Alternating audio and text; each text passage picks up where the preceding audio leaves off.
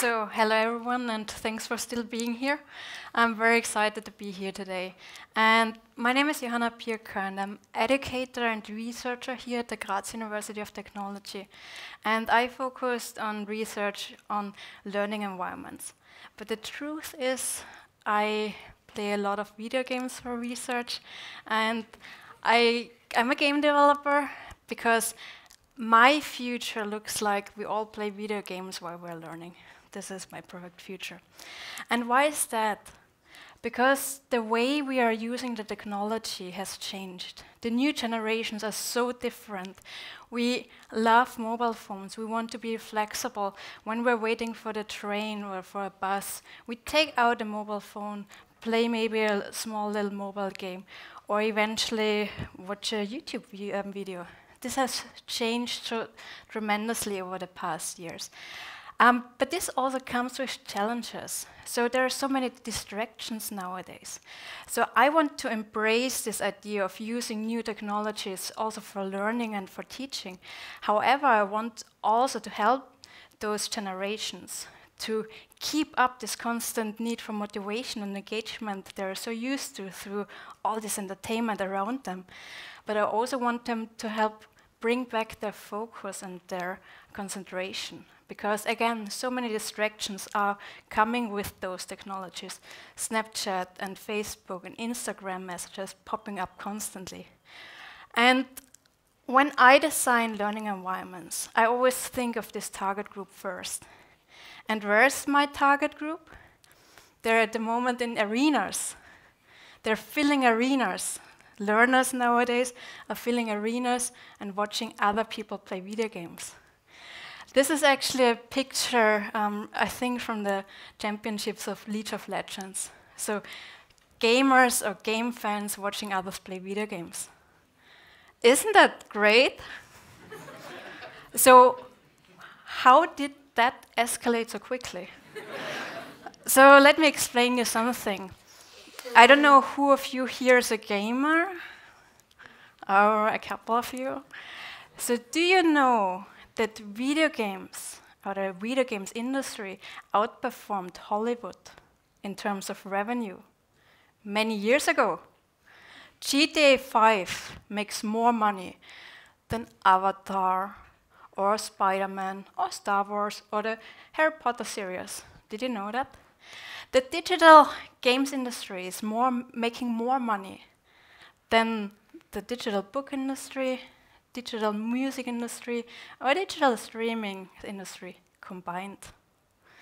So when we design new applications or new technologies or learning environments for this generation, we need to think about what is so exciting about games, what is so interesting about games. And I want to tell you a few facts, because every time I introduce myself as a gamer or as a game designer, there's so many stereotypes. So I want to tell you, games have changed, and gamers have changed. If you think of a gamer, how does a gamer look like? You most probably think of this 12-year-old boy sitting in the basement, eating pizza and playing World of Warcraft all night long, right? That's not true. Looking at the statistics, you know who's the average gamer? I am. Looking at the statistics, looking at the facts, I am the average gamer. Here are some statistics from the Entertainment Software Association. The average gamer today, in 2018, is 34 years old. So basically, this is the generation who grew up with video games. This is a generation, I'm in this generation, who does not know any world without video games. When I was 2 or 3 years old, I knew how to start Prince of Persia on my father's PC, even before I was able to read or write. Back then, I had to use the command line on DOS to start this game. But I wanted to play the game, so I learned that. And again, if you look at the statistics, it's not only men who play video games. We women love to play video games as well. Maybe we play different types, maybe we play on different devices, but we love to play video games as well. Let me tell you a small story. In 2011, I was at the Massachusetts Institute of Technology. And I was supposed to meet this super, super famous physicist, MIT physicist, and like a brilliant, brilliant person, and I was super nervous meeting him. And when we finally met, I was very shy and introduced myself. Hello, my name is Johanna. I'm a game developer. And he immediately was like, I hate video games. Oh no. and he told me, I hate video games like Super Mario because the physics is so wrong. Like jumping and everything, that's just wrong. They didn't do it right. I only play games like Skyrim, where the physics is implemented so nicely and so accurate. So you never know who is actually playing the experiences you develop as a developer. You never know who actually is the target group, also looking outside of the statistics. So not only the gamers have changed, also the games changed. When I talk about games, most people immediately would think of shooters and action games, which are like those evil, evil things in the world. But that's not true. For me, playing a video game in the evening is the same fantastic and nice experience like reading a book or like watching a movie. And if I think of movies, they're not only action movies. There's not only Die Hard out there. There are so many different types of movies I can watch. There are documentaries, there are dramas, there are science fiction movies, there are romantic comedies. The same for games. There are so many types of games out there. It's not only shooters. And I want to talk about 3 small examples which I really love. And if you leave this room and go straight back to the computers after this talk and play video games, one of those I'm going to introduce to you. This would be my goal for tonight. So the first game which I love is called Dead Dragon Cancer. Dead Dragon Cancer is a game developed by a couple, a husband and wife, and they got a baby boy. And when the child was 12 months old, he was diagnosed with the final stage of cancer. It is a very, very tragic story, and they wanted to share and explain all the ups and downs they had after that, how they went to treatment. I'm sorry, guys, it's not good. And also how it did not end very well in the end. It's a very, very, very sad and dramatic story.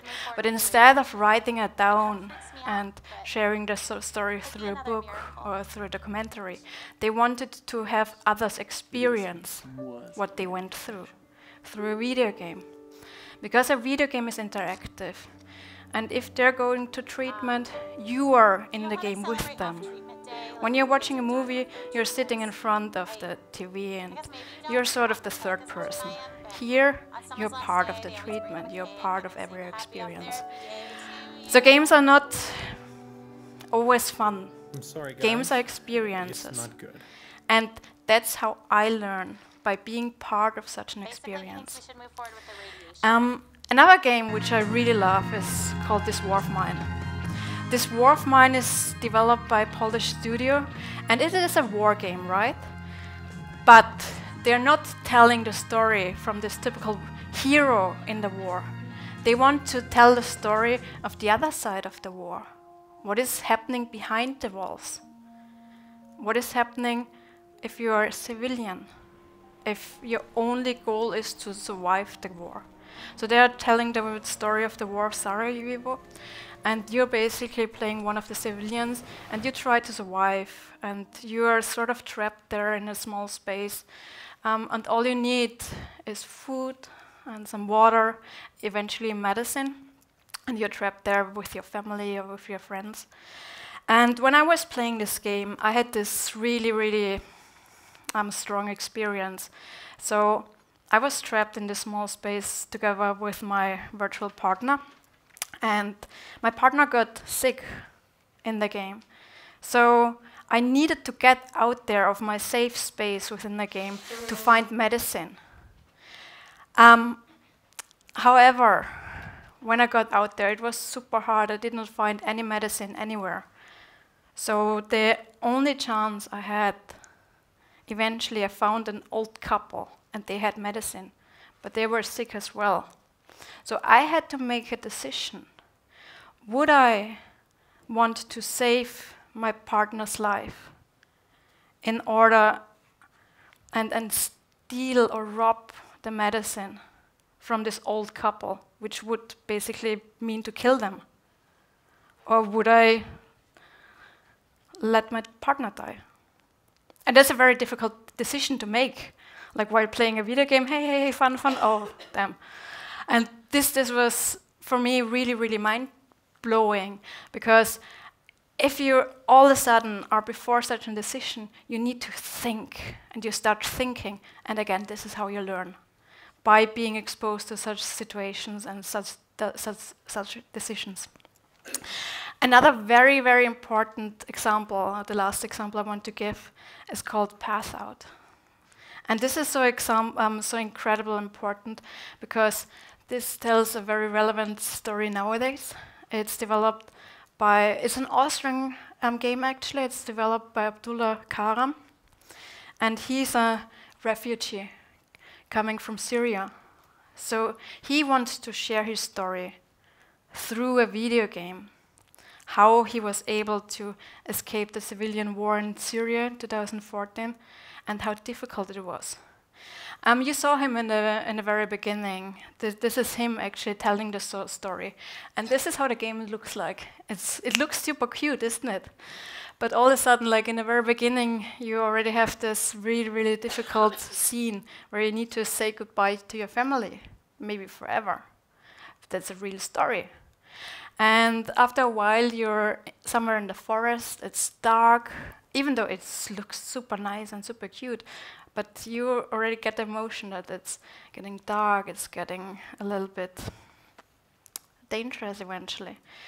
And all of a sudden there's a guy approaching, and you know, this one is not good.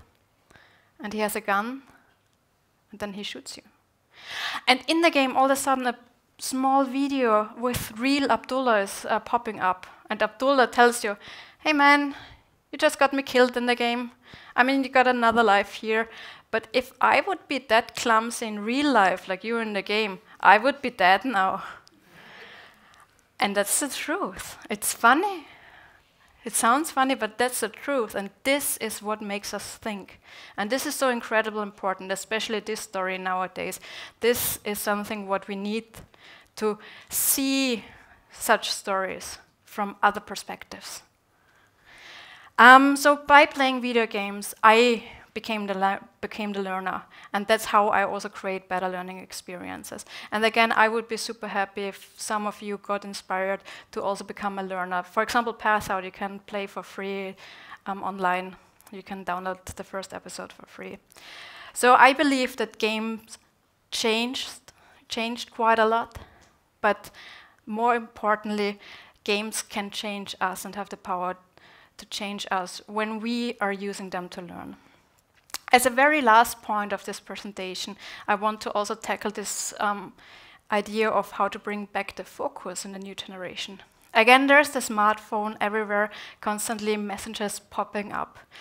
And a couple of years ago, I tried out this. I mean, it's relatively new. It's out there for 40 years, but now it's finally much more affordable than it was back then. It is a technology which was for me so incredible, immersive, and something so new that it's so hard to describe.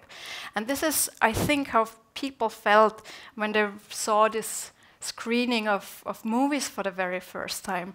So there's this urban legend that when people saw this movie, like one of the first movies for the first time, they were so scared that they wanted to run away of the coffee shop. And virtual reality gives us another experience, which is quite literally sometimes blowing our mind. And we want to combine those ideas of using engagement theories. I'm going to move now to the next slide. And we want to put together engagement theories and this power of the new virtual reality technologies and create learning experiences, which are eventually engaging and fun and motivational, but also give you the option to see things which are otherwise not seen. Here, this is a physics experiment, and you can, in a very playful way, interact with all the different physics experiments, throw away things, and you get this feeling that you're actually there and can try out the things and see things which are usually unseen or too dangerous. But more importantly, virtual reality gives me back my focus. Because in my virtual reality world, when I put on the virtual reality glasses, there's no smartphone, which is ringing all the time. There's no virtual smartphone yet with virtual Instagram in my virtual reality yet. And this is how I imagine the future of education, a playful and very immersive experience. Thank you so much.